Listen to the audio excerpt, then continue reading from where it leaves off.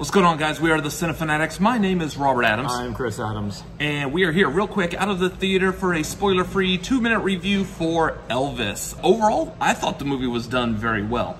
It was a sprawling epic. It didn't feel as much like a typical biopic, and that's because Baz Luhrmann directed it, so you get a little bit of that Baz Luhrmann style in there. It doesn't feel like your normal kind of biopic. It feels like an epic tale of this superhero, which I think is actually what they're kind of trying to go for. Yeah. There's definitely parts of it where it felt a little bit slower, I think, in the middle for me.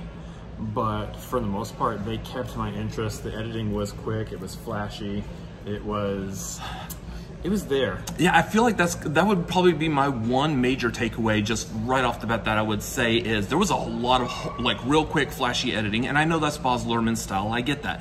There was a lot of real quick flashy editing at the very beginning, and then it kind of tapered off as, like, I would say as Elvis's life in this movie was tapering off.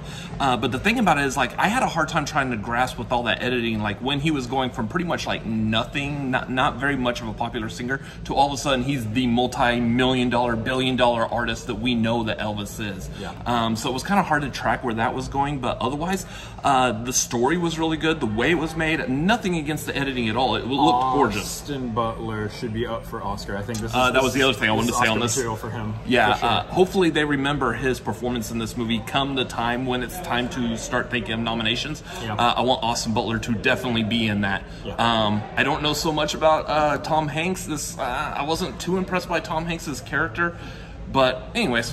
It was good. So the movie as a whole was good. It's worth seeing. It's worth checking out. Yeah. Make your own decision. Yeah. I fairly enjoyed it. Yeah, I thought it was good. Nice music, cinematography, editing, everything. Yeah. Anyways, that's going to be our review for this. What did you think of it? Let us know down below. Make sure you like, comment, and subscribe. Follow us at Cinefanatics MLP on Twitter and Instagram. And bye! The Cinefanatics have left the theater.